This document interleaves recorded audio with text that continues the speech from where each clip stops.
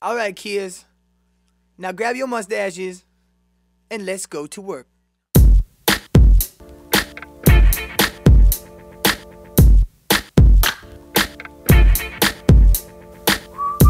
Recording. That's like one of my biggest fears is that I'm going to do one of these shows and forget to record it.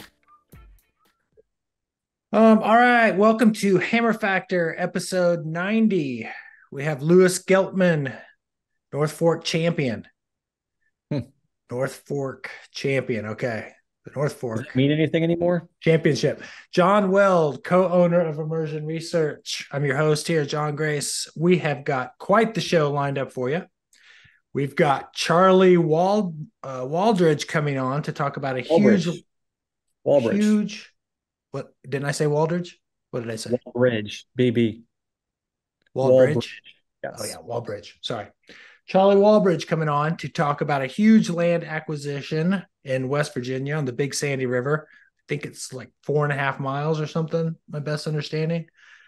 He is also the accident database safety database manager for American Whitewater. So we'll probably get into some stories with him. Do you ever find that you're like going to the river to go do something scary and like there's like a voice in your head that's like reading out what Charlie Walbridge would write about your demise on that particular day on the river? No, but I've read so many of his accident reports. I've never known paddling without reading his accident Yeah. reports. I was trying to Yeah, I think. mean, I'll be like going to the river and be like Lewis Geltman was a well-known local kayaker, was paddling the little white salmon at higher than recommended levels when he encountered a new piece of wood. I'm I can't like do it right, but I'm like driving to the river, just like thinking about like my voice in my head is the Charlie Walbridge accident report of my day. Lewis Geltman, often described as cocky and half-baked.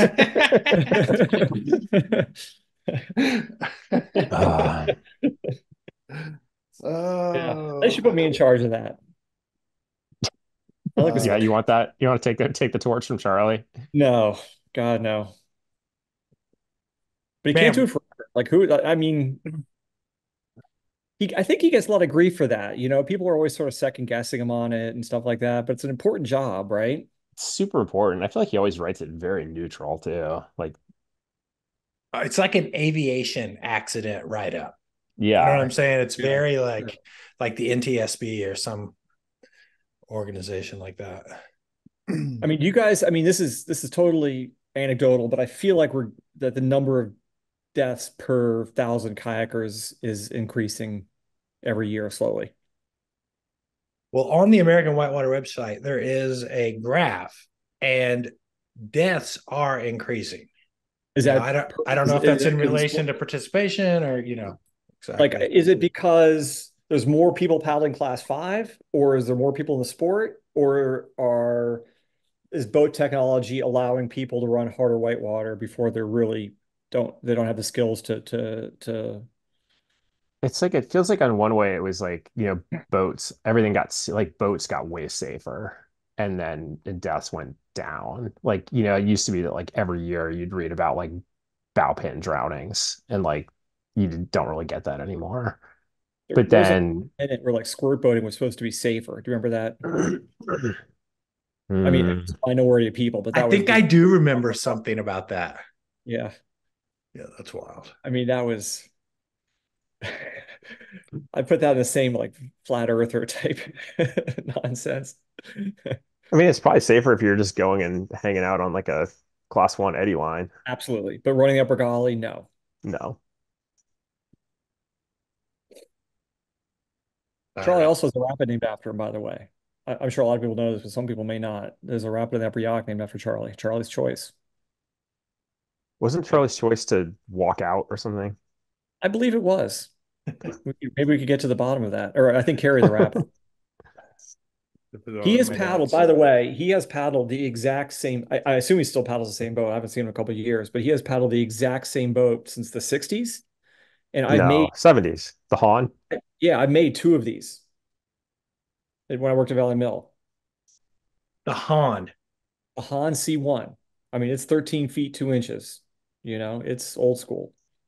he's a big dude, right? I mean, the guy's like 6'4", something like that, a couple hundred, 230, 240. He's not a small dude. And this Han is enormous, I mean, it's like an open canoe with a deck on it. That's awesome. I can't wait to hear about the Han. I've never even heard of the Han. So I've Yeah, already H learned H something. A H N, right? Han. Yeah. Yeah. Like Apologies if 70s you're solo listening to boat. this listening to this show. I have we have a new pup in our family. There it is. So hopefully it doesn't cause me to have to. Alfred, Alfred, yeah. Alfred the dog. like named after Batman's butler. Yeah, he kind of looks like Batman's butler, to be honest. Anyway, he's my family's gone and I'm on dog sitting duty while I'm recording the Hammer Factor, so bear with me. I expect my dog will chime in at some point. Lewis, do you have any policy updates on the front of outdoor recreational policy? Yeah, I don't know where to start, man. Um, I was out on sabbatical from mid-December until about a week ago, so I'm just kind of catching back up again. Ah, I love it. I was sabbatical. It was lovely. I'm Thanks for sure. asking. Did you get a chance to regroup like uh, mentally? Yeah, it lasted like 24 hours after I returned to work. I thought like Because of like sabbatical is supposed to be like months long or a year or something like that, I where mean, you I like think I you think go in to like academia it is, but Jerusalem for to like study texts of some sort. yeah, I think that's like academia. I think that the nonprofit sabbatical is a little mellower, but went down to the Fuda. That was good. Yeah, I think a couple weeks down there. It's very restorative. I recommend it. oh, I bet that was badass. Where'd you stay? What'd you do? Dude, we just did kind of like pretty like lightning strike Fuda trip, honestly. Like flew into Temuco, got boats in Pucón from Ian, ran the Fui on the way south, spent like 2 weeks at the Fuda and went back north. Um, but we stayed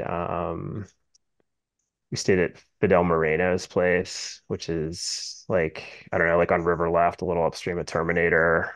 Just like super cool little like treehouse place he built back there. Like no running water or electricity or anything, but very pleasant. Me and Darby and Nick Klima and Kira had a real nice time down there. I don't know. The food is just like it's just such a nice place, man. It's just like clean water and big, hot, stressful white water, just launching off big green waves all day. It's like it's hard to beat, I think. What'd you do when you weren't paddling? Read my book, lay around. Oh, that sounds so nice. There's a big crew of Montana boys down there we played a bunch of poker with. That was good. Got back in the Professional game. poker player once. Uh, That part of your history. yeah.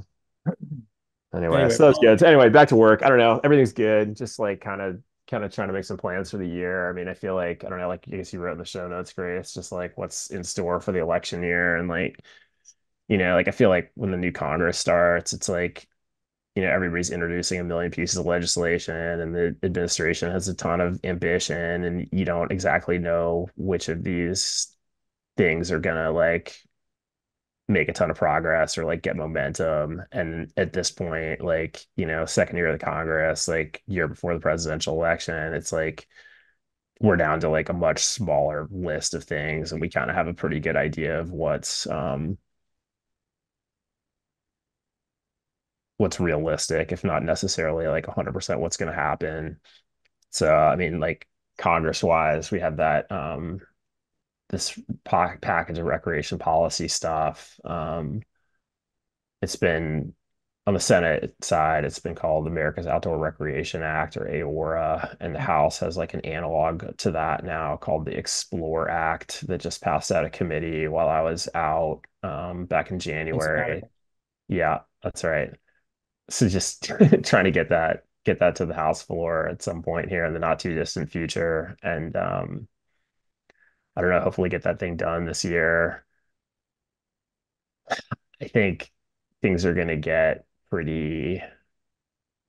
I don't know. It's not like Congress is pretty dysfunctional right now. And I think, the closer it gets to the election, the less there's going to be any appetite to like do anything. So I think things will kind of peter out in Congress by like June. And then hopefully, some opportunity to do some stuff after the election. But that totally depends on what happens in the election. You say this remarkable streak of progress is going to come to a screeching halt here soon? I mean, I find that hard to like, believe with all this momentum I that don't this. know, dude. I mean, we can close on this package for sure. It's stuff that we've worked on for like 10 years. And like it feels like legitimate opportunity. Maybe some protected designations, maybe Congress will pass a farm bill, maybe not, but that potentially has a bunch of conservation money in it and some like forest policy. And then, in terms of like administrative actions, there are a bunch of things going right now that the Biden administration is trying to like close out on this first term. Like there's this BLM public lands rule that we're like expecting to see a final rule like in the next couple of months that will really improve conservation management on BLM land managed for multiple use. They just We just filed comments on this. It's not a rulemaking, but it's like a rulemaking to protect old growth on national forests across the country. It's like basically a forest plan amendment for every national forest to protect old growth forests. Like pretty big deal. Um, yeah, I mean, just like a bunch of things like that, like oil and gas leasing regs are getting updated in a way that'll be super beneficial for, directly protecting recreation sites that could potentially be affected by oil and gas development. Just like a bunch of like pretty good stuff going on. And then one pretty fucked up thing going on in the administration right now is just around climbing management. The way the land management agencies manage fixed anchors for climbing. So like basically bolting in wilderness, that's turned into kind of a mess right now. And we're trying to get the administration to kind of walk back on some of this stuff to make sure that, you can still climb in the wilderness, basically. Um, but we'll be working on that a bunch. So Is that's this kind one of of what we're those up like to. letter of the law thing if it's designated a wilderness area kind of? Yeah, it's like super technical, but like basically the Wilderness Act prohibits installations. And for 60 years, what that's meant has been like, you know, like it's has been like bridges or like significant structures. And under pressure from some pretty extreme wilderness groups, the land management agencies feel like they have to adopt this interpretation of the Wilderness Act that would say that a bolt is an installation within the meaning of the Wilderness Act, which means that they're prohibited in wilderness unless they go through this minimum requirements analysis process, which is this like super onerous administrative process to say that this bolt is necessary for facilitating the purposes of the Wilderness Act, which includes primitive and unconfined recreation is the term. So it can work maybe, but it would be super suboptimal and would create this like huge thicket of red tape to basically like replace bolts in wilderness on climbs that predate the Wilderness Act. And there's nothing in the history of the Wilderness Act that evinces any intent to prohibit this fundamental tool for climbing, basically. So I think it's kind of this push and pull between, one reading of the language of the Wilderness Act versus 60 plus years of history. And I think the land management agencies are feeling like they're getting put in a tough spot on this where they feel like they have a lot of pressure to adopt this interpretation of the Wilderness Act. This is like what they're getting from their attorneys. But if they do this, it's going to create a huge amount of problems for climbers. And, if climbers end up in a position where they're no longer able to support new wilderness designations, it's really going to pull apart, a constituency that's, been pretty effective in bringing home new wilderness designations. Like if the climbers aren't able to support wilderness, the mountain bikers can't support wilderness. Like we're not going to be really supporting wilderness designations anymore. The outdoor industry is not going to be supporting wilderness designations anymore. And then like, where are we? So it'd be super shitty for climbers, and I think it would be a big step back for conservation generally if they have to go this route. Like I think there are these, one in particular pretty extreme wilderness advocacy group that just, wants bolts out, wants climbers out, don't like seeing people having too much fun in wilderness. But I think they're taking a pretty myopic view of conservation, really. What So organization is that? uh it's called Wilderness Watch. And so So these lawyers, are they getting pressure from somebody to read this down to the letter of the law like that, restricting replacing bolts? Is somebody complaining about it, or is this just coming internally? this is something I don't totally understand. Like I have a hard time, like, in any other environment other than the federal government, like lawyers work for you, like the principals. And like the lawyers aren't going to like let you do something flatly illegal, but when like the law can be interpreted in multiple ways and you tell them the position you want to take, it's their job to, rationalize that more or less, or like present your argument. And it seems to me like that's not what's happening here, because I don't believe that anyone in the land management agencies really wants to stick it to climbers. Like those guys all are like cool with climbing, and like they understand the problems with like pulling apart the team on wilderness advocacy, basically. But they sort of feel bound by this interpretation from lawyers. And I think the lawyers are certainly hearing it from like Wilderness Watch and others, but that dynamic is a little difficult for me to understand. Fight the good fight, Lewis. I'm trying. Recreation, not red tape. Just go in there and be like, look, we just want to go have some fun. When you Yeah, were out, did you have an autoresponder that said you were on sabbatical? I did. So it said sabbatical. That's right. That's a power move. Yeah, you like that? I do like that. I think I also put on my autoresponder that I'm not going to read all my emails when I get back. So if your email is important, please email me again later. That's right. That's right. That's some clout, dude. Seriously. Kramer know this is what you're doing? Or are you like making your own little empire there? Just We got to get Kramer on. Oh man. We're gonna get Kramer on here just to kind of. He can be like the unofficial insider. You know what I mean? Yeah. Yeah. I don't know if we pull that off. Grace, Kramer's my boss and a Yeah. avid Great Falls kayaker. Grace, you and I, and actually Geltman too, we talk a lot before the show about different things we'd love to talk about. There's a few things going on that I'm just chomping at the bit to discuss. Like, how can we dip our toes into these subjects? I don't know. It's probably going to have to be like an ABRG thing or something, because I don't know. It's salacious. It's juicy too. You know what I mean? It is. Well, and I think it's relevant too, right? I don't know. I don't know. I don't know how to approach it.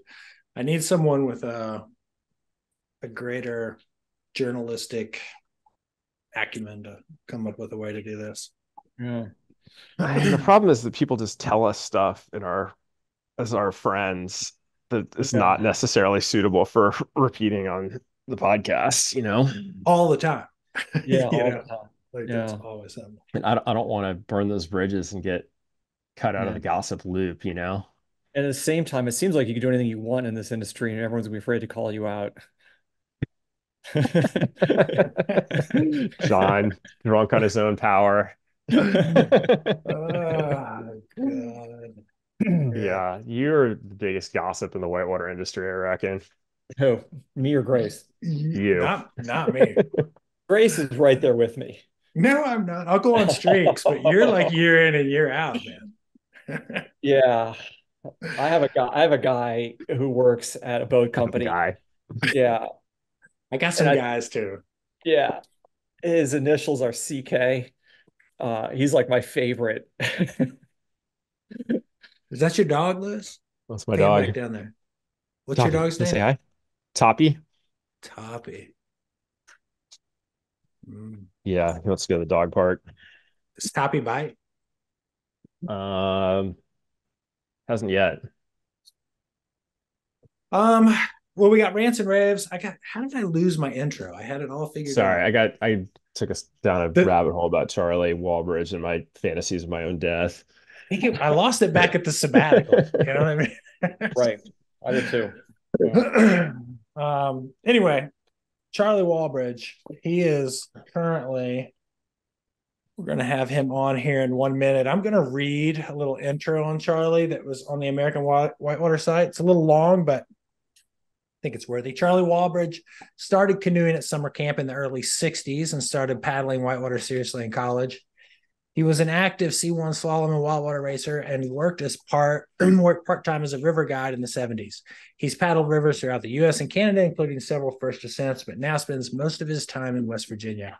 He ran a mail-order company, Wildwater Designs, for 22 years. There, he developed the high-float vest and adapted the throw line rescue bag for whitewater use. He's been the safety chair for both the American Canoe Association and AW, and is well known for his articles in American Whitewater, reporting on U.S. whitewater fatalities. He helped develop the ACA programs in both canoeing and swiftwater rescue and continues to serve as an instructor trainer. He's written many magazine articles and produced or contributed to numerous books, including the Boat Builder's Manual, Wildwater West Virginia, Appalachian Wildwater Volumes 1 and 2, the Whitewater Rescue Manual, Knots for Paddlers, and several editions of the River Safety Report. He's on the board of Friends of the Cheat River, which we're going to be talking about here in a little bit, or at least the tributary, a watershed group, where he and Camp Mogulus. How do you say that? Mogulus? Camp Mogulus, where he first learned to paddle. He currently works as an independent sales rep and does consultations on canoeing safety for outfitters, organizations, and attorneys. Charlie lives with his wife, Sandy, in Brucetown Mills, West Virginia, is active on the Cheat and Upper York River issues. His website is, Brewster Mills. His website is charliewalbridge.com. Like I say, I have never known paddling without his accident reports. I got my copy of the Boat Builder's Manual on my bookshelf right here. Do you really? Raise your hand if you put together a Walbridge kit skirt. I remember seeing ads for him in the AW Journal, but I did not do one myself. Wait. I mean, there was a time when if you wanted a neoprene spray skirt, pretty much the only way to do it was to get one of these kits. And Charlie would send you some neoprene and some glue, and you'd glue these things together yourself. Really? Yep. And could you make it custom to the size of your cockpit? Yeah, exactly. It came with like an instruction sheet. It's like one of those like green pepper patterns you get in the mail to make like a sweater, except for a spray skirt. Hey, Charlie. That's awesome. I'm talking about my neoprene kit skirt I got from you when I was probably about 12 years old. My goodness, that was a long time ago. That was probably about 60 years ago, if I'm doing that. Well, Charlie Walbridge, welcome to the show. Well, thanks very much. Thanks for coming on here. So we were just talking. I did a brief introduction there before we put you on. None of us have known whitewater. I've never known a whitewater without your accident reports. So before we get into the cheat, I got to ask, how did you get into that? How did that role fall on your lap? Well, I think it started because I was a summer camp counselor in New Hampshire, leading kids of the White Mountains, and the Appalachian Mountain Club had a section in their Appalachian Journal about accidents, and I read these things and was really fascinated by them and trying to learn from them, because of course this was like the early 60s to early 70s when there just wasn't a lot of training that went on, except of course what I learned in camp. And then I got into whitewater, and it was the fall of 1975, and we were up at the icebreaker slalom in Unadilla, New York, which was just a little bit north of the New York Pennsylvania border, a little Class 2 stream underneath Corps of Engineers Dam. And you sort of worked your way through the riffles, and then there was like maybe a 2-foot ledge at the end that had a nice little wave there where they strung some tight gates. And it wasn't a hard race. It was a sort of a reunion race for all of us who were on the race circuit. And a guy got killed there. I was on the course and I looked downstream, and it was obvious something was very wrong.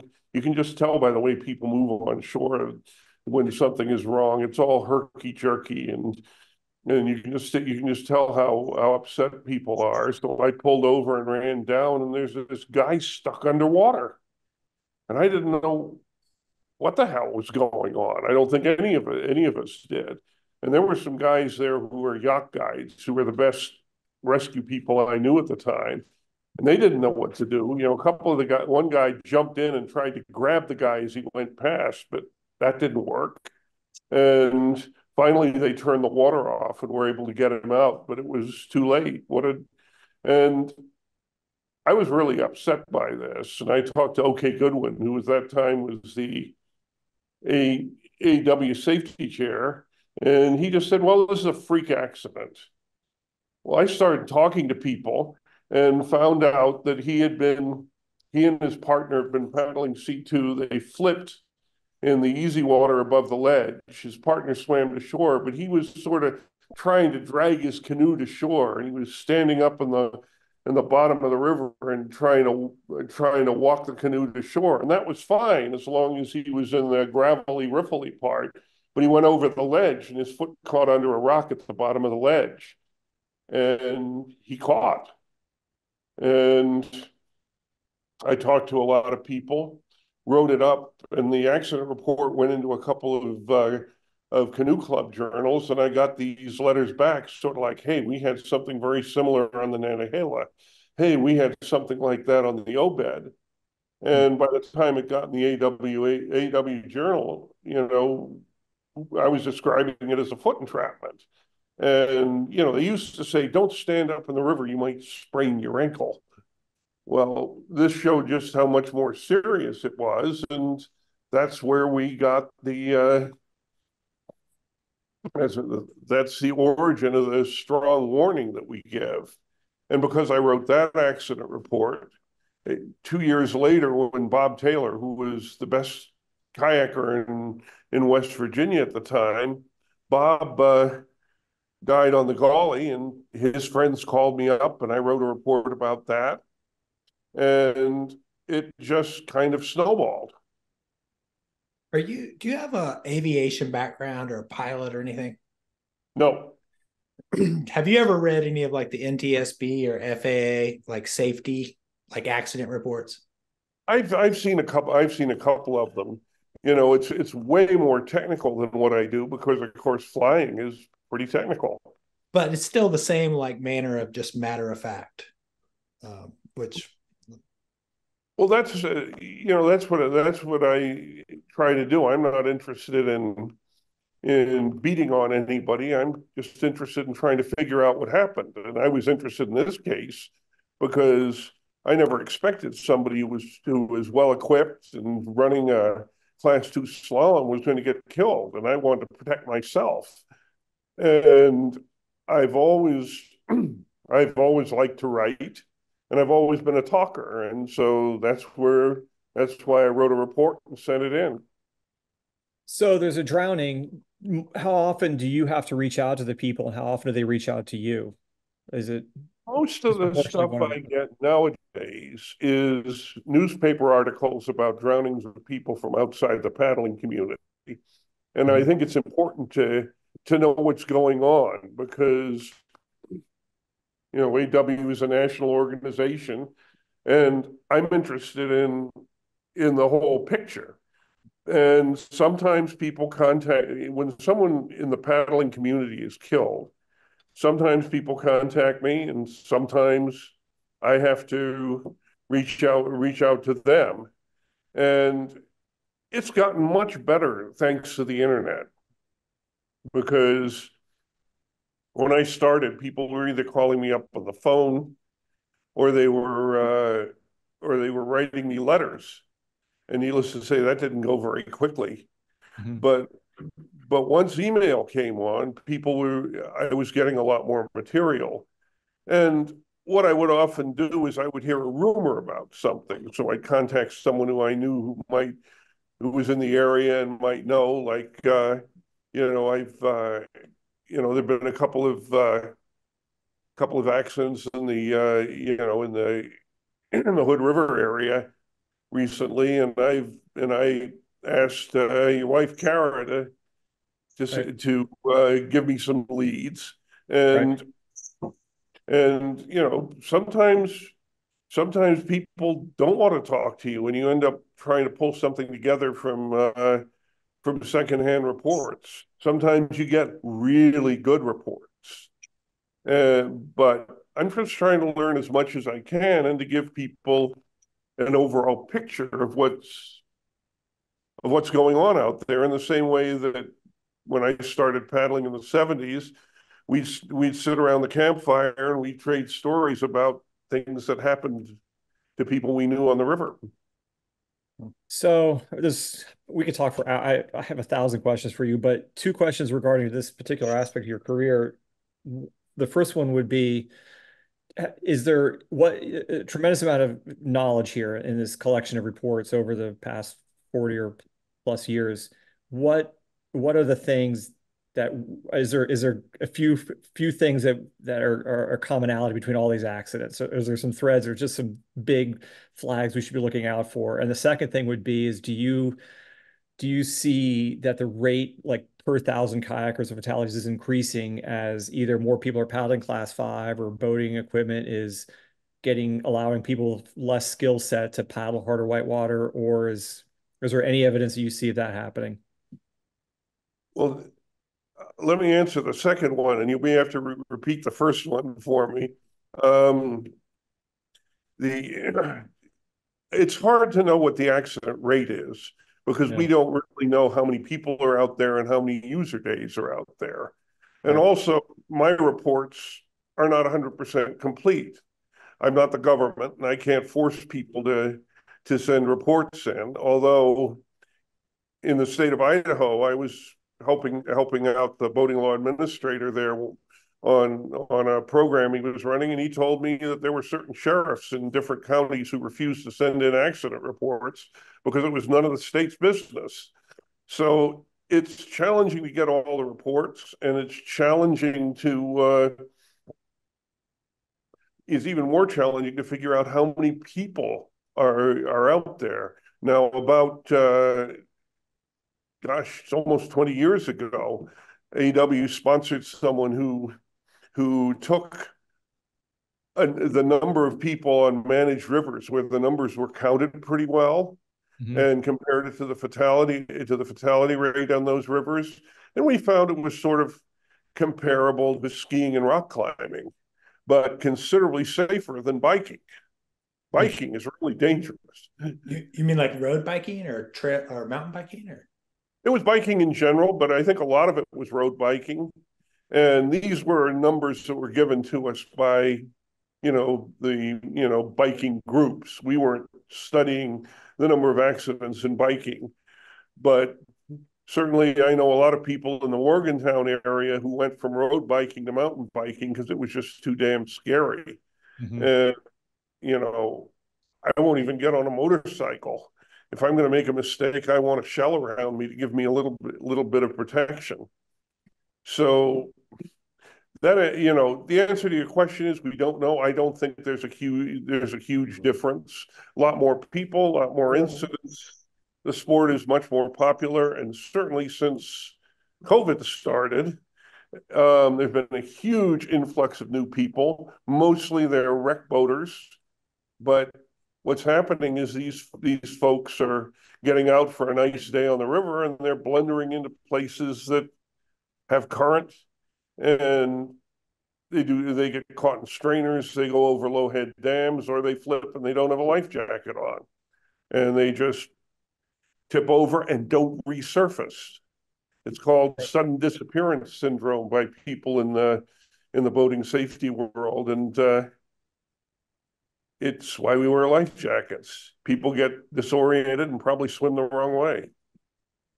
But you had two questions, and I can't remember the first. Well, this is a good segue. So if just talking about whitewater boating, what are the common ways people die paddling whitewater? Is there a lesson we can learn here? Like, don't do these three things. Don't paddle. and I think we should separate just like your enthusiast, your paddling enthusiast versus your like just wreck guy who rents something. We're talking about like the enthusiast, right, John? Right. Well, when you're talking about casual boaters, it's the things that are most common is not wearing a life jacket, using alcohol or drugs, which really mess with both your coordination and your judgment, and not knowing what they're getting into, especially not appreciating extremes of weather and water, high water, cold water, and open water, bad weather. With experienced people, it's, I say the biggest dangers is flush drowning, because even if you're wearing a life jacket, you go long enough through a bad enough rapid, especially if you're older and not in good shape, the life jacket won't be enough to make sure you get air. Recirculating in holes, strainers, and sieves. Pins there. Yeah, that seems to jibe. How many accident reports do you think you've done, Charlie? Total. Well, there are 2,200 accident reports in the American Whitewater Accident Database, and I've messed with all of them. Now, some of them are just copies of newspaper articles. Some of them are reports that somebody has written, and which are very, very complete. I don't do much with them except cut and paste. And then there are some that I've written up. I'm a reporter and a collector. In your Swiftwater rescue classes, do you have a chapter on grab that bitch? Have you ever heard this term, Charlie? No. Okay. Classic. It's the rescue technique where you really go, the main thing you do is try and jump in the water and grab the person who's stuck. And yeah, that happens. You can use a rescue jacket for that. You just got to be careful, because the thing that's gotten that person in trouble may get you in trouble. Not so much with experienced people, but with inexperienced people. You often see the person who goes in for a rescue being the one who ends up dead. And there are a lot of stories of people jumping in to rescue their dogs because they're walking along a river and the dog's fine, but the people get in really serious trouble. Yeah, we had last episode we had the guy who had a very near drowning on the green at Go Left, and he came. Oh yeah, I heard that one. Yeah, and the guy was on the bank, jumped in and sort of pulled him out. That's very heroic. When you're talking about a guy jumping in there, here is somebody who is paddling the river and has full gear. Was a very experienced boater, and obviously had some rescue training. Right. That's a very different scenario between somebody just jumping in after their buddy. I mean, that guy did a really good job, and I mean, he not only had to get him loose, they had to resuscitate him afterwards. Yeah. What do you think the biggest safety innovation in kayak design has been throughout your career paddling? Large cockpits and bulkhead foot braces. The kayaks in the 70s with the smaller cockpit and the pedal style foot braces. I mean, you could get stuck in those boats in all kinds of ways. Right. What about Yeah. rocker? Rocker? Yeah. Do you You mean, notice like a ton less vertical pins when, modern I rocker think came I along? think the main thing that makes for less vertical pins is shorter boats. Because we were, when I started and we were paddling 4 meter boats, which is 13 feet 2 inches, and they're paddling, 9 feet is considered long, and that it makes it a lot harder to pin. I definitely notice just from my reading that higher rocker helps paddlers in a lot of different ways. Um, being less likely to pin in steep drops, that's part of it. Wonder if we're gonna see like the rescue vests more like big wave surfers are using where you can kind of deploy some extra buoyancy. Like I always sort of feel like that would help with flush drowning in particular. Like if you just had the option, hopefully this is a feature on your life jacket that you're never going to use. But if you could just like rip the cord and like double or triple the flotation in your life jacket in that real, It's been talked about. yeah, I'd love to see it available. I would Have you too. ever seen a prototype of that? Have you guys ever seen anybody try that? I remember I've Philip Curry working on it with I've Aspen. heard of some people trying it and maybe seen some things at one time or another, but I haven't seen anything that was really serious. And I think it's like a lot of things, the average paddler's chance of getting flush drowned is really, really low. And something like this, you'd easily be adding $100 to the cost of a life jacket, maybe more. That's right. And the So, closest time I ever came to drowning, people, one of the closest times was the Great Falls, where I was getting researched, and the only way I was going to come out of that thing is I was able to get down a little bit deeper into the water and hit some current coming underneath it as well. Yeah, I mean, and you this would really is have to make a good decision about when to deploy that thing, and it would be a liability as much as a help in most scenarios, probably. well, But in the right scenario, it could totally save your life. back in the '60s, you saw most experienced paddlers not wearing life jackets. Part of the thing was there weren't any really good ones. Type 3 jackets didn't appear until 1977. But the other part was that they wanted to have the freedom to swim and to deal with currents. There's a guy named Dan Sullivan who, gosh, when I lived in D.C. and for decades afterwards, he would be paddling on the Potomac with no life jacket. He kept getting hassled by the Park Service until finally the superintendent wrote the Dan Sullivan rule that anyone who had been paddling for 50 for 30 or 40 years didn't have to wear a life jacket. I'm in. You've crossed the threshold. Thank God. Right here. All right, let's talk about the Big Sandy. That's what we're here for. And what? So the Big Sandy, people on the East Coast, of course, or most people in the U.S. will probably know this river, but certainly on the East Coast, it's a fabulous class 4 to class 5 section of whitewater that goes down along in West Virginia, flows into the Cheat of the takeout, right? Yeah, And it goes to the it put in at a bridge at a place called Rockville. It's an old logging town, and goes down to Jenkinsburg, which is another old logging town, which is the confluence with the Cheat, right. and it's my And favorite river. for sure, you live right there. You live on the Big Sandy, very close to it, right? We live on the hill. I wouldn't want to live next to the Big Sandy. The winters down in there get cold and damp and icy. People live on the hills around there for a reason. So to set the stage a little bit, I mean, this is classic West Virginia. It's kind of steep, somewhat inaccessible river.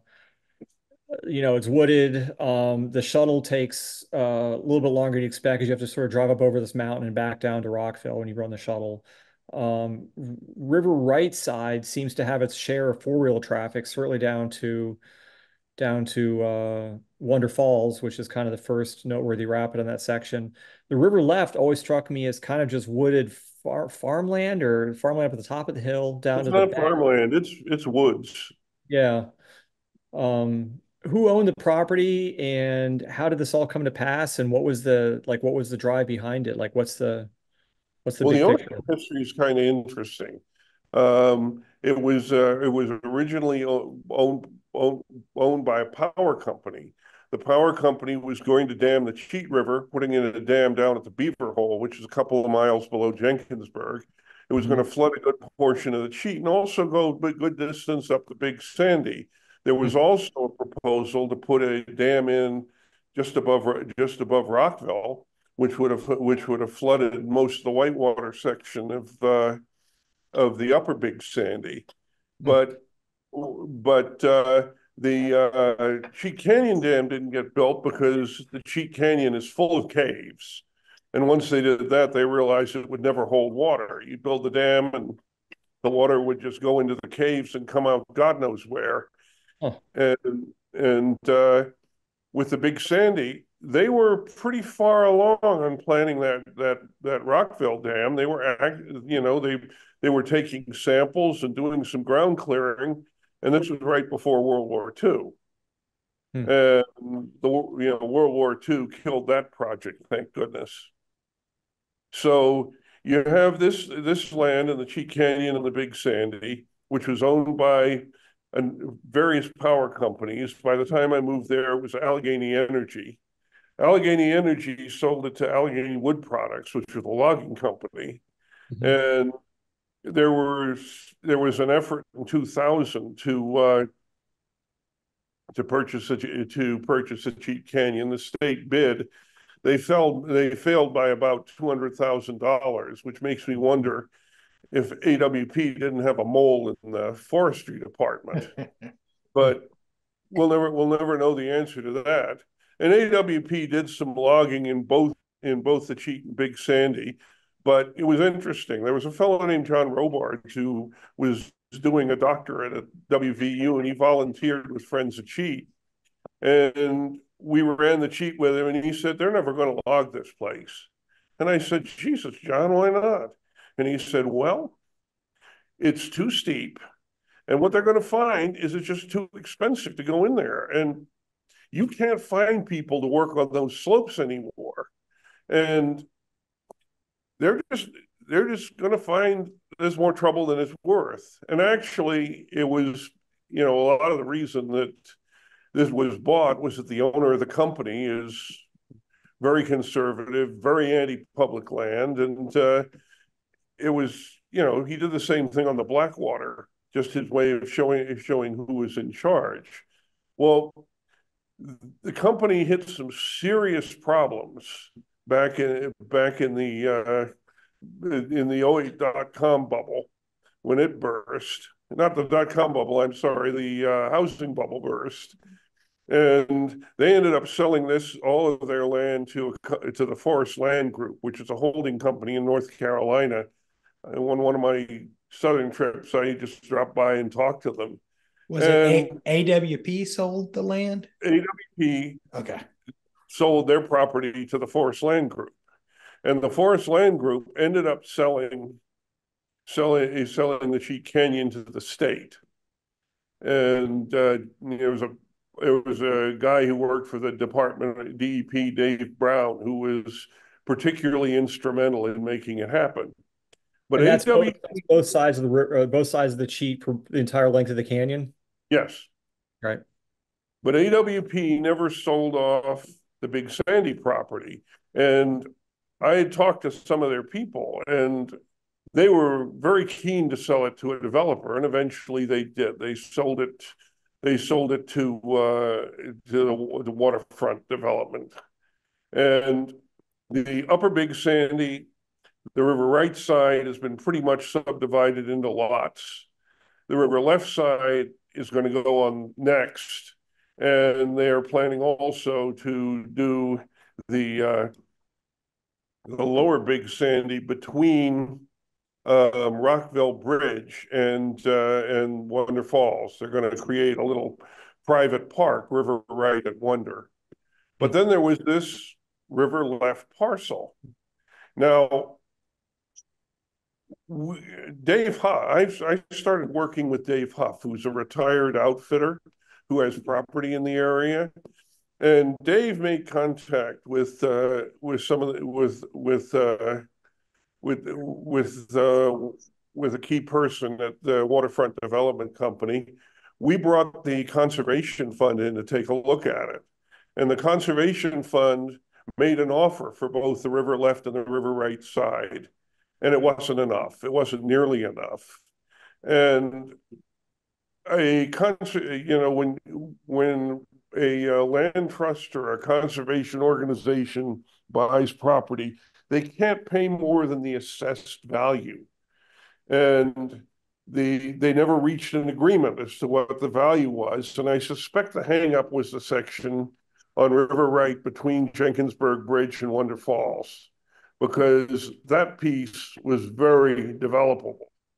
And there was about $1 million difference between what they wanted and what Conservation Fund could pay. How many acres are we talking about in this deal? The total acreage on both sides would be about 300.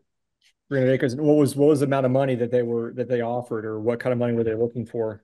I can't give you the numbers right offhand, but I'm saying that there was a significant difference, and it's a problem that the land trusts have had before, because like when the consortium of landowners who own Woods Ferry was trying to sell that land to the Park Service, the Park Service wanted to value it as, remote woodland in West Virginia, and the people that Emra and Dave Arnold and those guys, what they wanted was a beautiful piece of land on a unique gorge and the main midpoint access. And they fought with the Park Service for years, and in fact threatened to close it off one year. But that's another story. And AW did some stuff then to keep it open. But it's a limitation as to what they can do.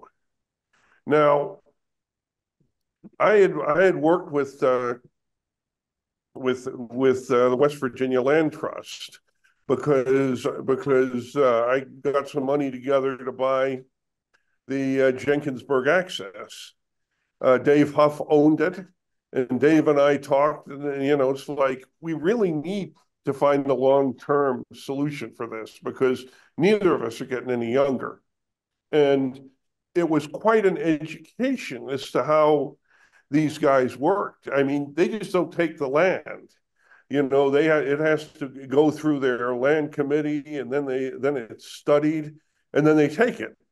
Mm-hmm. And the process takes probably a year if everything goes well. Right. And we did, we were able to do that with Jenkinsburg, but this piece of land on River Left, well, I need to go back a bit, because when the Conservation Fund was getting involved, they said, Charlie, will you raise some money just to show us that there's local support? And I started calling people asking for major gifts. And I was much more successful than I thought I was going to be. And we had significant money raised. And so when the Conservation Fund's offer was rejected, Dave and I looked at each other and said, we should make our own offer. And because of the generosity of about 24 people, and most of them are older paddlers who, their kids are out of school, they got more than enough money to live on. So, people gave $5,000, $10,000. A couple of people gave 20. It was pretty impressive. So we were able to go to the Waterfront Development Company and make an offer, which was accepted. Now, the next thing we had to do was to figure out how we were going to get the land protected, because the Waterfront Development Company is not going to sit around for a year waiting to see if the West Virginia Land Trust is going to accept it. We had the Land Trust on board. They walked the river with us. We were pretty sure it was going to happen, but it wasn't going to happen fast. And so what we needed to do was to have an intermediary hold the land. And worst came to worst, maybe Dave or I would have held it, but American Whitewater was willing to hold the property. And so I called in the pledges. People sent the money to American Whitewater. We got like about 95% of the money pledged. And then AW bought the property. And they will hold it while West Virginia Land Trust does their due diligence. And then they will pass it on to them. AW doesn't want a whole big piece of the property because it's hard for a small national organization to keep track of that sort of thing. And in both the Land Trust and AW are depending heavily on Friends of Cheat to be their boots on the ground. And so that's where it stands right now. So 4.5 miles of riverbank on the river left. How far does that make it all the way from Rockville to Jenkinsburg, or it's got to be pretty close, right? It makes it to state-owned property down at the Blue Hole. Okay. Now, Charlie, this parcel map that you gave me, can I put this on our website? Is this public knowledge? Oh yeah. Okay. Because I'm looking at that right now, and it's quite interesting. Anyway, sorry to interrupt. Go ahead. Well, the thing is, you were asking how I put all these things together. Well, the power company put these things together. The thin pieces were actually condemned because they were going to build this dam, which never got built. Isn't it ironic? Okay. That was one of my questions. Like, how did this little skinny sliver? I mean, how wide, like, from the high water mark up the bank, like how much property are we talking about on the edge? That's going to have to be determined because it's an old plat and it's never been surveyed. I mean, these old, it was weird enough down in the Cheat Canyon. And this one here, I don't think it's ever been surveyed. We think it's going to be about 200 feet from the high water mark.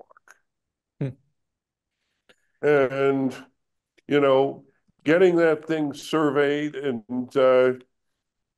that's going to be something that we need somebody like the West Virginia Land Trust to work on. Mm-hmm. Because the whole business of holding land in perpetuity is very different from running a nonprofit.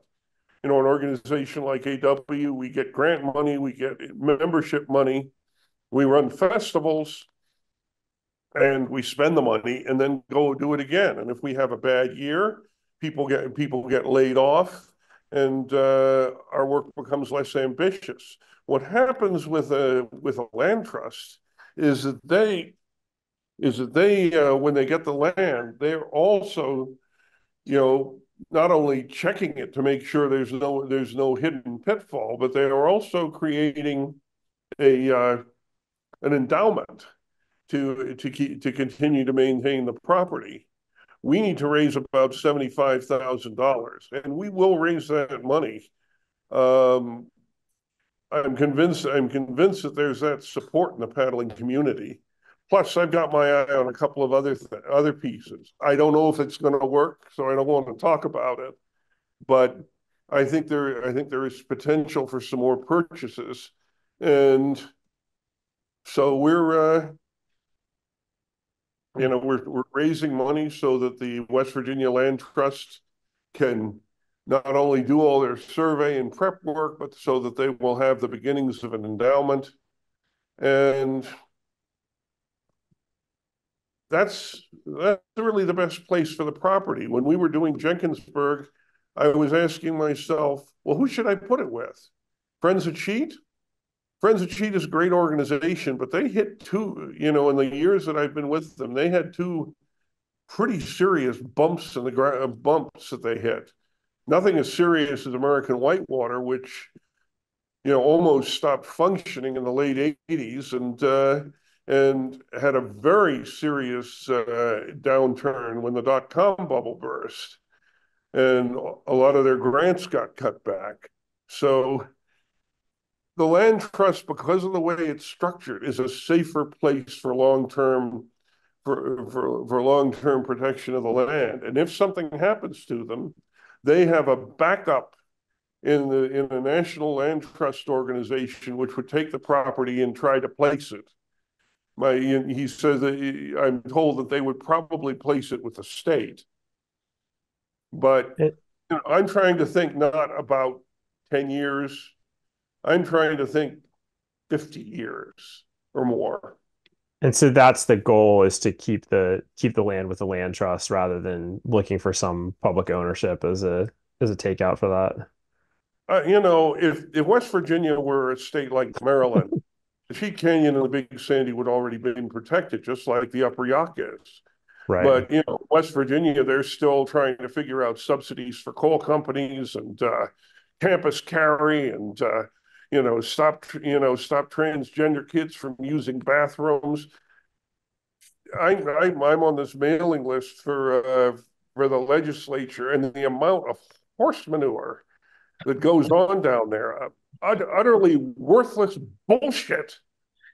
When what we really need to do, fix the roads, improve the schools, and push internet as far up the damn hollows as we can.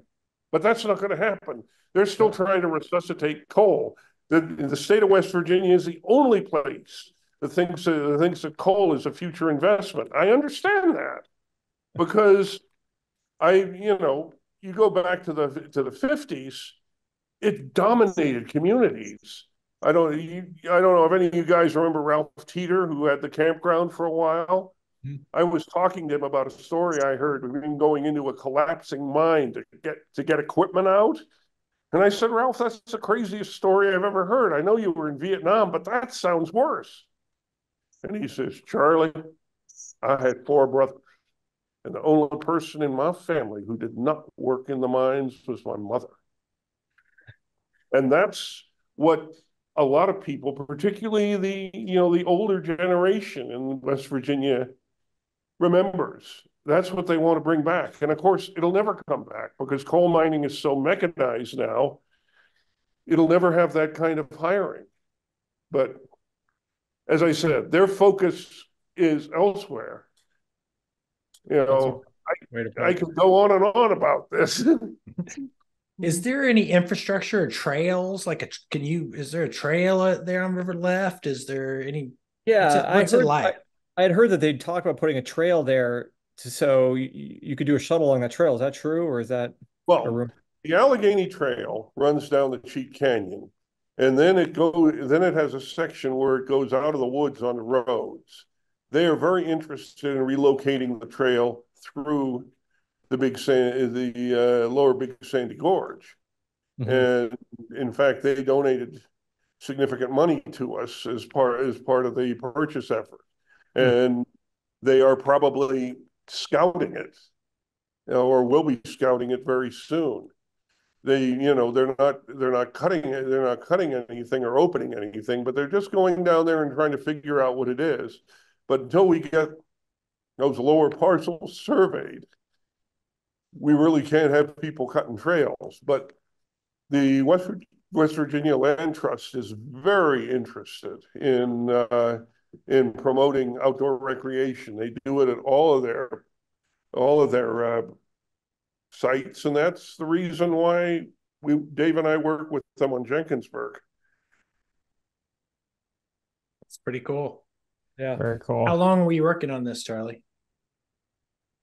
This particular project, was probably about a year, but this is something that I've been interested in for a long time. At one point after the dot-com bubble burst, I heard that Allegheny Wood might be interested in selling the River Wright parcel, and I got about 6 guys together, and we made them an offer, and they never responded to it.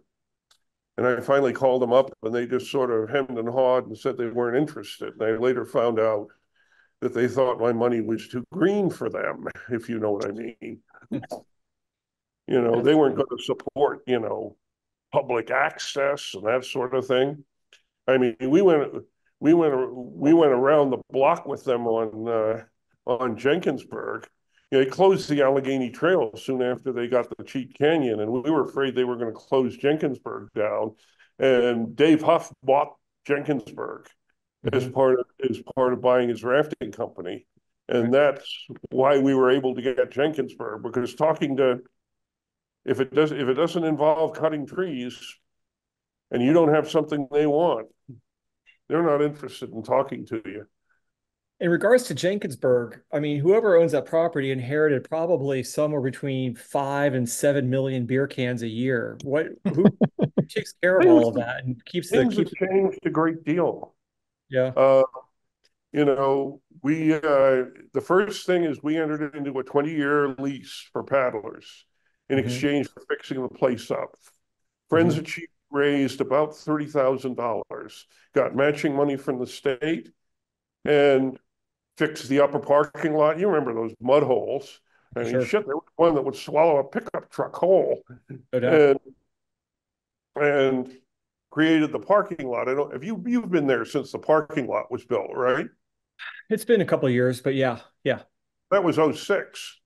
And we've been working, and I knew with that parking lot that fixing it up was going to be the first step, because there were some locals who really liked it the way it was. And they, some people came in and they burned the signs and they tore the gate out. We replaced the gate. They were old rocks to get their machines through. We put the damn rocks back. If they crashed through the woods, we put up barbed wire. And this went on for, like almost 20 years. And it was me and Dave and whoever else we could get to help us.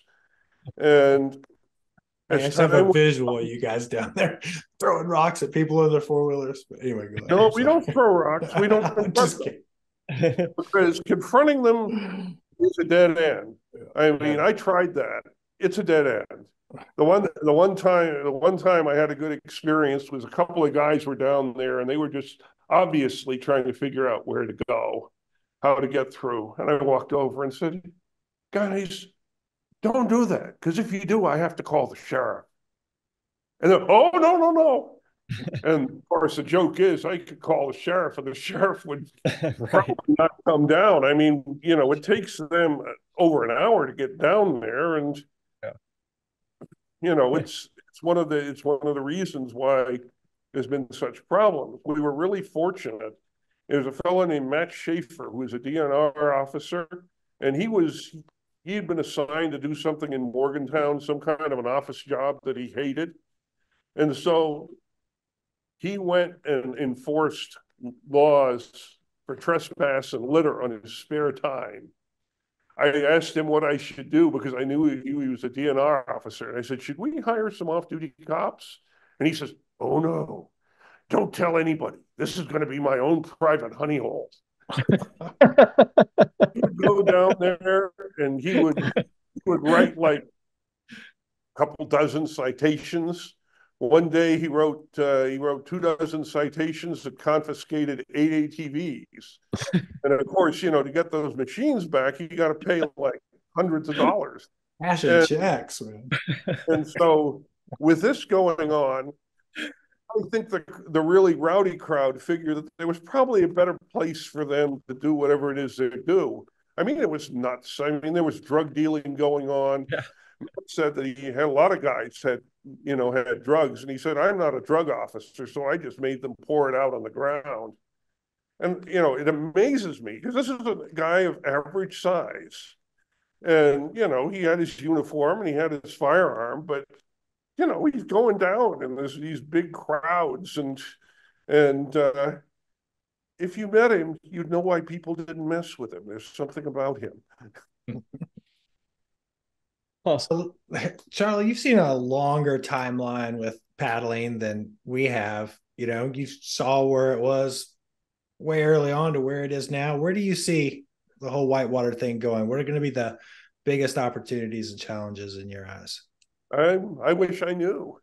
I mean, there have been people are running things that I never thought people would run.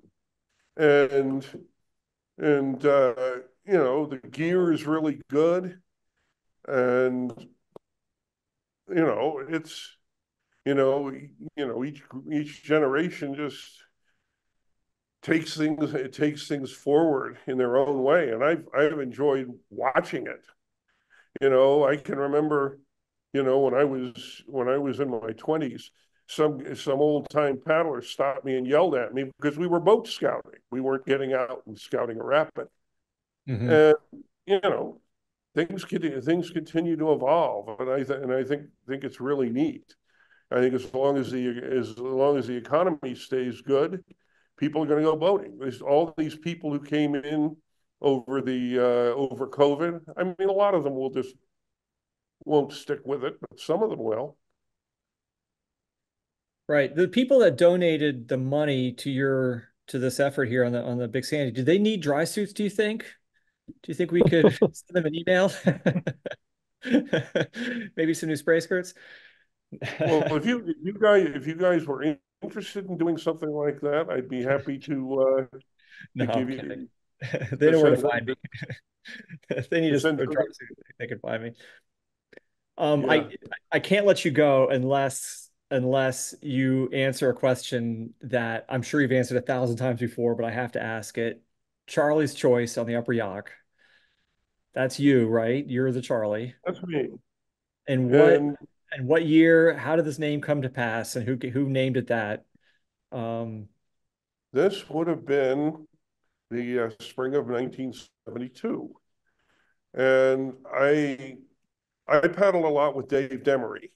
mhm, And I met Dave, and I was trying to talk him into the North Branch of the Potomac, but he was all fired up for the Upper Yacht, and I hadn't run the Upper Yacht. But I figured, I'd run the Lower Blackwater, and I'd run the North Branch of the Potomac. I was ready. I was ready. Well, we got up there, and it's 3 feet. It was me, Dave, and his brother Danny, right, and as we went down the river, I was sort of getting nervous because 3 feet. There's a lot of water in that river, right. and They're fiberglass boats, 1972, right? uh, It's but I had a really horrible running bastard that had a couple of rolls, and then at Charlie's, got messed up and got stuck on a rock and had to work my way off with my hands and almost dropped my paddle. Got into an eddy, and I was shaking, and my spray skirt had popped, and I was shaking so hard I couldn't put the skirt back on. So I knew it was time for me to get off the river. So I told Dave that I needed to get out, and he said, "Yeah, we'll get out." And I said, "Well, Dave, I don't want to ruin your day. I can find my way back." And he said, "My little brother's scared too. He just isn't showing it." And so we hiked out. And it actually turns out to be one of the easier places to get out of the Upper Yacht, and walked our way back to Sang Run. And Danny, his younger brother, is a writer. And he wrote a lot about the Upper Yacht, including the description that got into Wildwater, West Virginia. And he named most of the rapids: Cheeseburger, Meat Cleaver. I mean, Meat Cleaver used to be known as Bickham's Tree Rapid because Bill Bickham apparently lost an aluminum boat there, and you know the only one of the old names that survives is Heinzerling. But Danny wrote articles that named all of these drops. And for a couple of years, Danny and Dave were the only people who were running it regularly. So they were the ones who people went down with. And finally, there were a lot of guys who a lot of guys who do it who were guiding on the Lower Yacht. And, it's sort of gradually expanded. And of course, getting weekend water, I mean, that was amazing. That was Pope Barrow and Steve Taylor and Mac Thornton working on that. That was an AW project way back. Yeah, I grew up paddling with Tom McEwen, so I know the story about Tommy's Hole and Wright's Hole and Heinzerling. Tommy's hole I asked Tommy how it got named, and Yeah, he said he broached in it, yeah, and he was upside down in it, and a couple of people ran over him. right.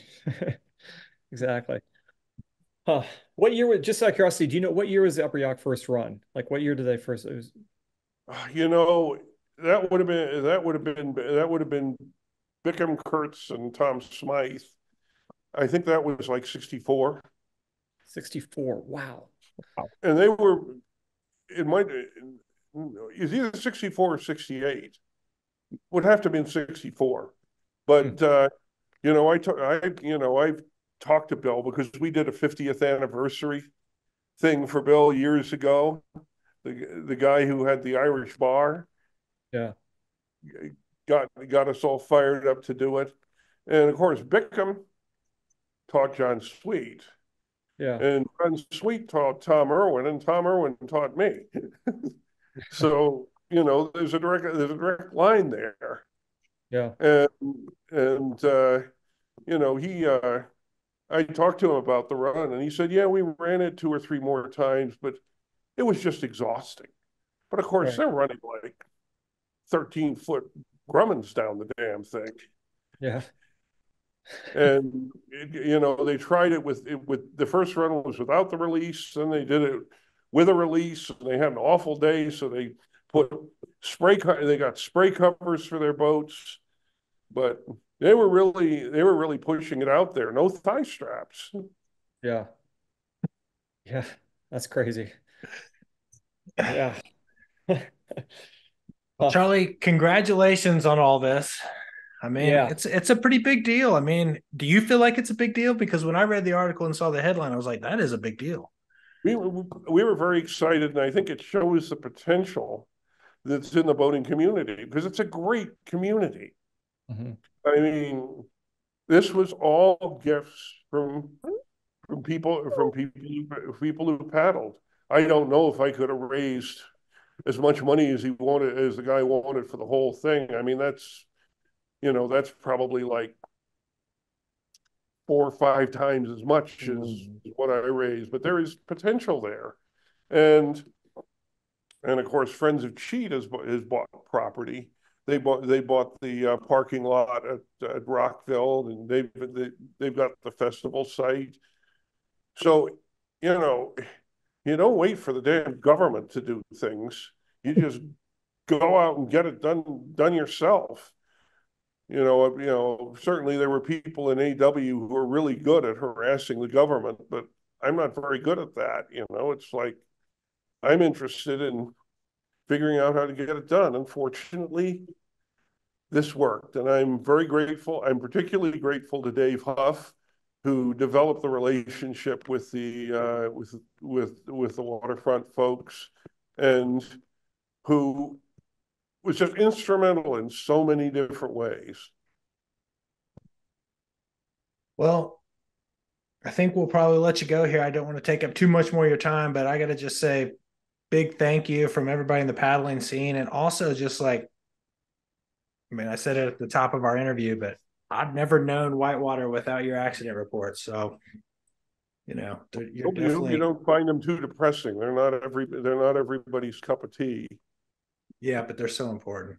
Yeah. I think so, because we want people to talk about this stuff.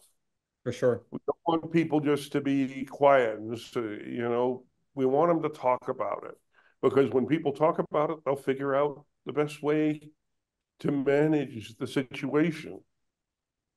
Mm-hmm. Yeah. And it'll get lost if you don't write it down, unfortunately. Well, it's helpful, I think, to have some people who are collecting it. It was certainly helpful for me as a young camp counselor to read the accident reports in Appalachia Journal. Well, where can our listeners learn more about what you're up to and all of that business? Well, I'm not sure there's anything that I haven't told you about. I have a website, charliewalbridge.com. And of course, the business of the acquisition of the Big Sandy property is on the American Whitewater website. What about social media? Do you have any of that? I I have my own page, and I also have a page called AW Accident Database. And what I wanted to do there is to get some of the accident reports off of my own page because it was just sort of taking it over. I'm going to put some accident reports there, but gosh, there was one part of this season, late June, early July, it was incredibly busy. And it's also to give people who maybe don't want to become my Facebook friend to have a place that they can see the accident reports. Right. Yeah. Makes sense. But Facebook has been a huge help to me because I get most of my accident reports on Facebook Messenger, and I do most of my fundraising not for this so much, but for Jenkinsburg and for the Road In by begging on Facebook. We need to get you a TikTok page. What's that? We need to get you a TikTok page. Do you know any dance moves or anything? We can kind of spice it up a little bit, I'm not a very spicy guy, Well, what's your TikTok handle? I don't have one yet. I don't either. Well, Charlie, thank you so much for taking the time, coming on here and talking to us. Yeah, it's been fun. Thanks so much. Thanks, Charlie. It's good to see you. Appreciate it.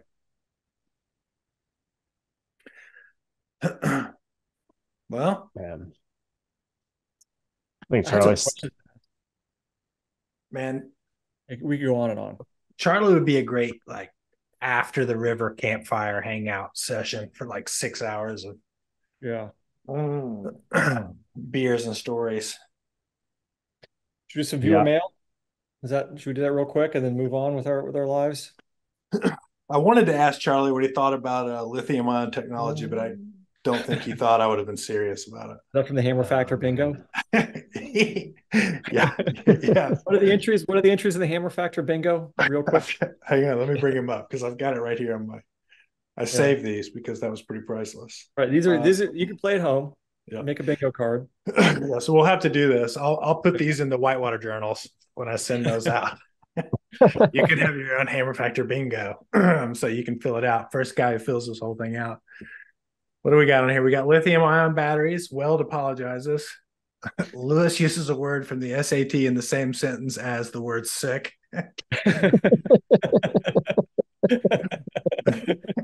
One wheel. Lewis uses a word I have only read in print before. Paddle length and offset. I forgot to ask Charlie about his paddle length and offset. He's a C1er. Doesn't matter. Paddle length and inches. Yeah, exactly. It's all about the T-grip. Like I said, Whitewater Journal plug, Hammerheads, and Valley Mill. Charlie ever got the Valley Mill? Old group.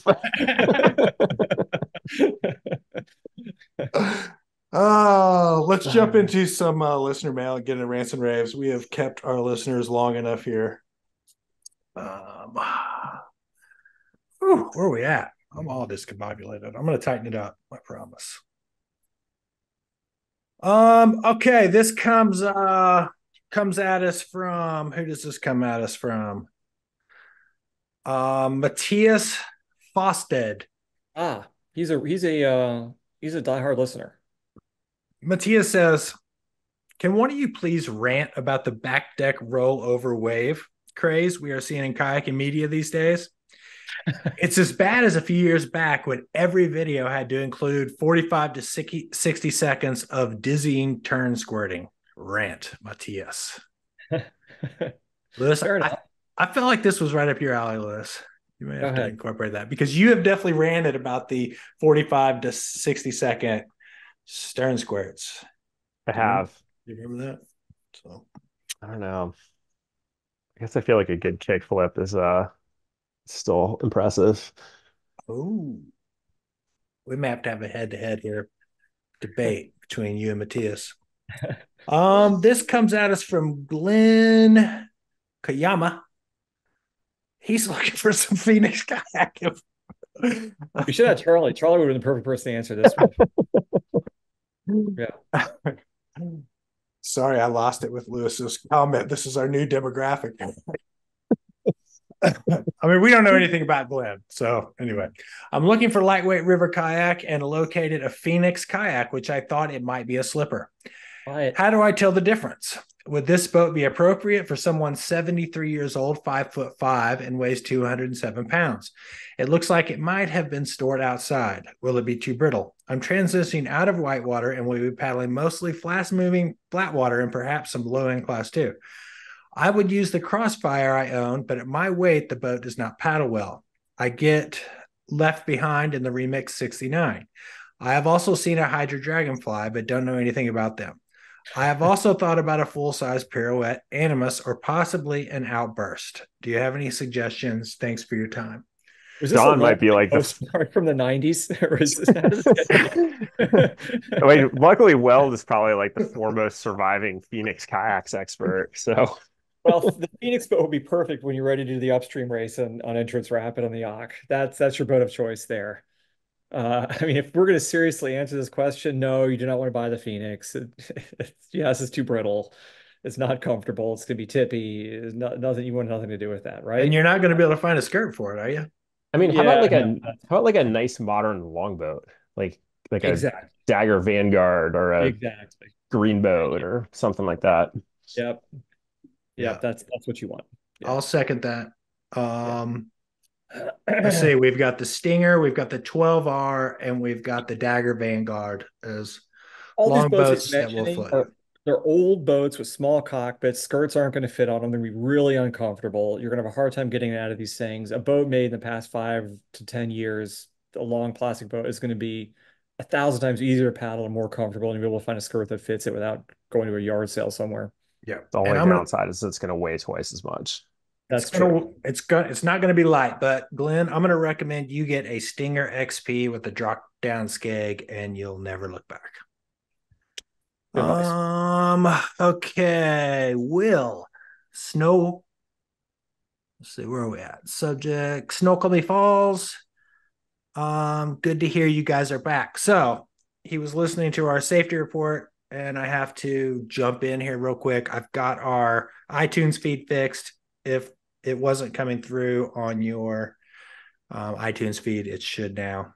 The Hammer Factor. But we talked about the harrowing rescue of the green, which still blows my mind to this day. You should go back and listen to that episode if you haven't had a chance yet. It's definitely worth it.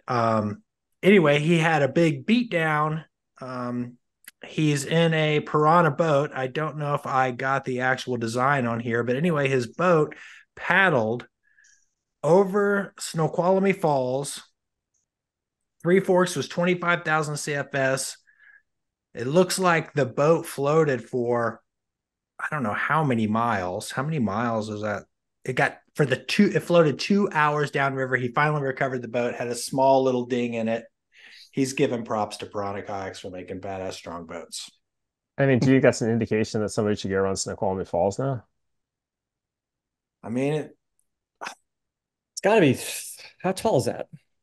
248 feet, he said in the email. 268 right here. Lessons I learned: even class 3-4 rivers should be taken seriously, especially when they are flooding and Piranha makes burly fucking boats. Thanks for that email, Will. Whitewater, our friend and Hammer Factor guest Brian Miller had a little incident on class 4 whitewater. Yeah, on Big Creek, we may need to bring him on to discuss that. If you haven't checked it out, he's got a pretty good account of getting pinned upside down on a rock. And I mean, Brian's a world champion kayaker, so right. That's the takeaway. I mean, it was Class 4, he got stuck underwater. He really sounded like he was very close to drowning, and he managed to squeak his way out of that thing.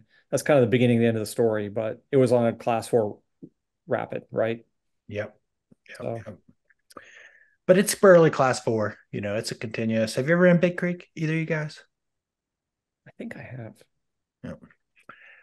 Yeah. Now this email from Travis, do you guys understand this email?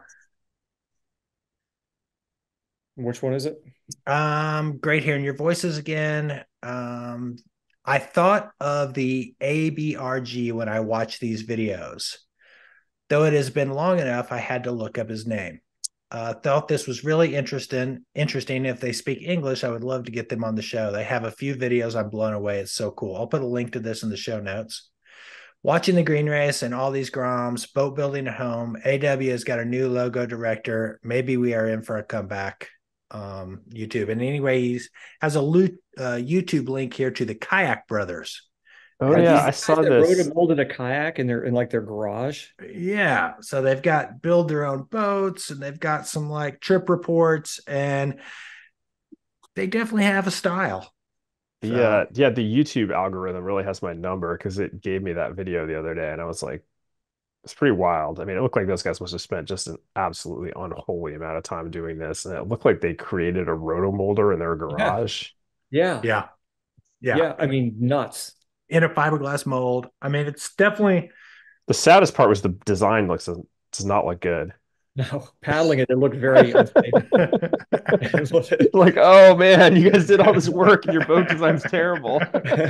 Lewis. I don't know. I shouldn't say terrible. that I have no idea. is It looked like an amazing project. Yeah, the boat looked weird when they were paddling it. I could say that. yeah. I think the Kayak Brothers would be good. I haven't heard. Do they speak English or is it all? I didn't watch it yet.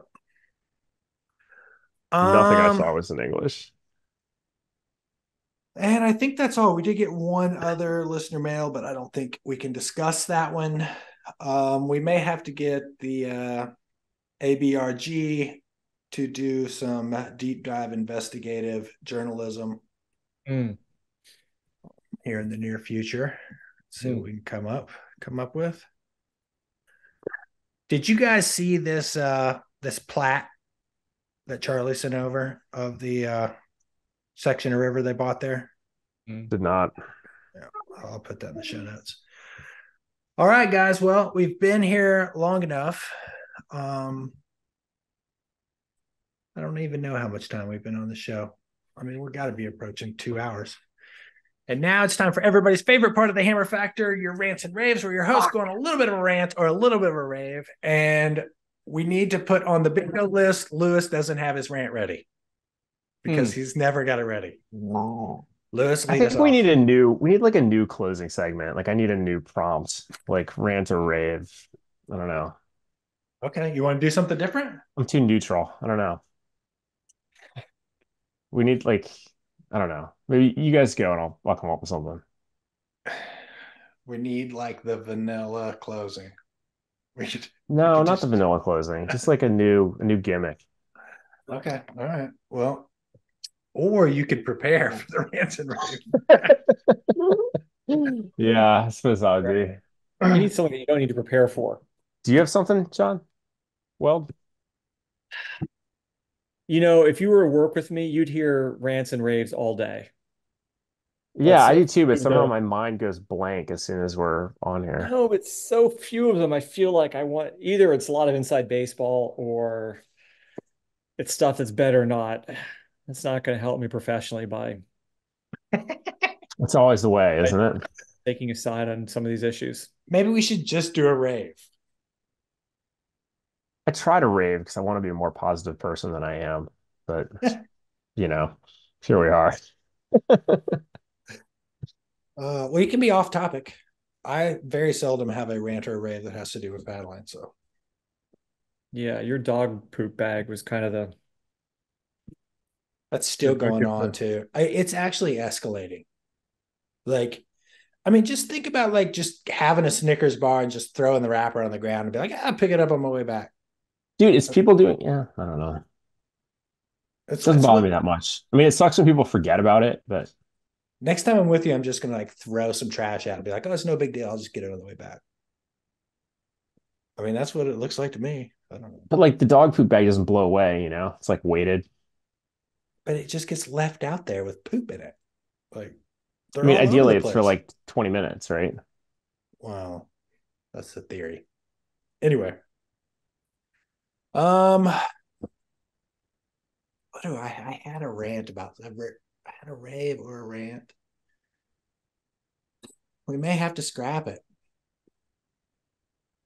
I had a rant in a client meeting today that I thought was kind of funny.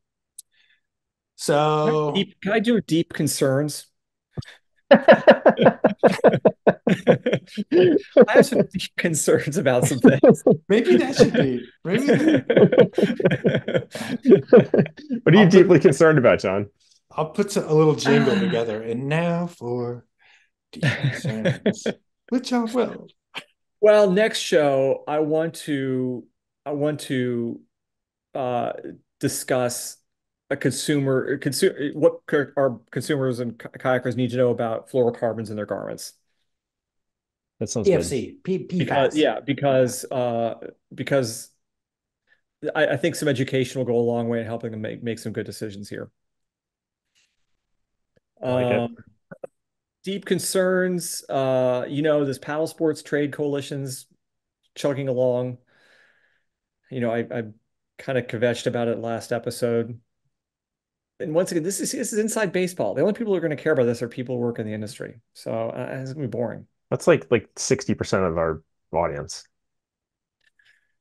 Yeah, I don't know. I have deep concerns about this whole concept, to be honest. They're not inviting me or asking me to join, so no surprise there. What happened to is the paddle sports trade show coming back? Well, Because it that's sounds the like OR thing. is circling the Yeah, drain. that's the thing is, we had a paddle sports trade. We left outdoor retailer to this new paddle sports show. This is about 5, 6 years ago. It was in Oklahoma. And paddle sports trade shows are not easy to organize, right? They cost a lot of money, there's a lot of drama, a lot of headaches, a lot of organization. It's a whole thing, right? And unless you have a tremendous amount of resources and this is your job and you have a huge group of people to bring together to this thing to fund this and you have the whole momentum to make this happen, there is a dead end for the most part, I think. At least that's been my observation. And it's a lot like running a race, right? A kayak race. Things have to be run fiscally responsibly above first and foremost for them to succeed. Right, Grace? Oh yeah, it has Yeah. to work out on paper.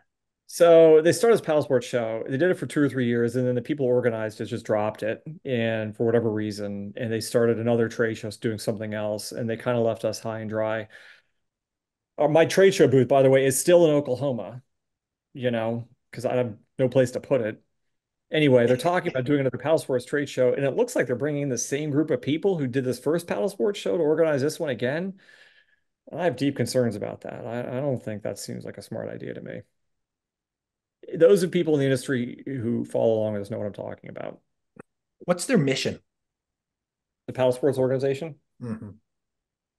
I don't know. It looks like they have like a web page. It looks like the usual corporate rhetoric. They're trying to empower paddle sports or I mean, paddle sports sales are kind of more than they've ever been, and they got there without having any kind of industry show. So I don't know. Yeah, I think conceptually, I think a trade show makes a lot of sense. I do. I think it's economically, it makes a lot of sense. Environmentally, it makes a lot of sense. If we could all go to one place and plan together as an industry, right? And not send sales reps all across the country in sprinter vans to clinic stores individually. If we could all do it one place. It's better for the industry, and we get on one buying cycle. So like I get that. Uh, I'm worried that leaving that behind is one step closer to retailers becoming irrelevant, and I don't want that to happen. I think that'd be a terrible turn of events, and we need to keep retailers engaged and participating. And I don't think they want to go to 5 or 6 trade shows. I think they would rather go to one. I think their show should have a wide tent. I think you should bring in the entire outdoor industry, or as much of it that makes sense to us. That's what I'd I love think. to see, I just think that But people now go out to retailer now and they say it's dead. So maybe that ship has sailed. Yeah. Maybe those days are gone. So I understand that too. I came up with a rave. Oh, good. Oh, let's hear it. Like filibustering about trade shows again. That's how long it took, so it's perfect. I'm gonna rave about, man, there's a crew of young guys in the gorge now who are super motivated class 5 paddlers and also like super checked out chainsaw operators. And like the wood removal operation we've had going in the gorge the last couple of years on the Little Way has been just like all time awesome. Like, I mean, like I think about 10 years ago and like watching Lane standing out on like an icy log in the middle of island with a bow saw trying to like cut some piece of wood out there. And like the pieces of wood that would just like end up in the river, we're just like, well, like maybe we can find somebody who's good with a chainsaw and we can try it in like September when the river's like maximally low. And like yesterday, like Todd Wells and Owen Doyle and Joseph Galera just like ripped out the most fucked up like 20-inch diameter piece of wood in the middle of getting busy at like 4:02 at like 4 in the afternoon. And it was like, I'm like, it is so sweet having those guys. And like the work that like Galen was doing on that piece of wood that we had in S turn for a while, like just like having all these guys out here like doing, yeah, getting wood out of the river is like, it's so sweet. I like to say as a closing statement, if someone from the Paddle Sports Trade Organization wants to come on and shut me down and show me how I'm wrong every which way to Sunday, please, by all means, I want to hear it. I want to hear it from the horse's mouth. Right now, I'm not really part of it, so I'm talking out of school. Yeah, I just want to ask him, why are you still grinding away at this? What do you want to see happen? Right. What's it? Yeah. That's it. I'm just like, just put me in charge. I'll get this business figured out. I don't need an organization to do it. I need like a friend in like 2 hours. Just give your money to Outdoor Alliance. Someday, W would go a lot further. Hey, by the way, you're welcome, Geltman. Oh yeah, thank you. IR ponied up for our tickets to your gala or whatever it is. Oh, are you guys coming? I don't know. There's like a gala in DC. I presumably have to wear like a tuxedo or something. We'll be star-studded. Yeah, wait, what is this, Lewis? Are you planning this? What's going on? No, I'm checked out on everything. It's You know what I'm talking about? Yeah, we have Outdoor Alliance's 10-year anniversary this year, and we're having some sort of event in DC in September with that John sounds like knows more about than I do. There is some sort of event in DC in September. Wrote us for the donation because he knew we're a soft touch and we ponied up. What is this, like $1,000 you get dinner? We're proud to work with you guys. What's that? Is this like $1,000 and you get dinner, or like how's it work? I don't know. I don't think we were rolling at that level yet. I think it's like it was like that. Yeah, I think it's like $1,000 and you're like the title sponsor. No. Title sponsor was way more than that, but we did give you $1,000, and I think it's like cocktails. Well, thanks for listening to episode 90 of the Hammer Factor. Big thanks to Charlie for coming on. Man, how many years has he been doing that? 50 years? Forever. 60 years, maybe? He was talking about whitewater in the 60s. So 70s, yeah. 70s? 50 years, probably close to 50 years. Anyway, yeah, thanks for coming on. We got to figure out a way to do these earlier on East Coast time, Liz. Yeah, we can't do it on Mondays. Mondays fucked. We gotta do it like Fridays. Okay. All right. Well, thanks for listening. Send us over some more listener mail. We'll get our bingo cards out in the Whitewater Journal. Yeah. Thanks for listening. Peace.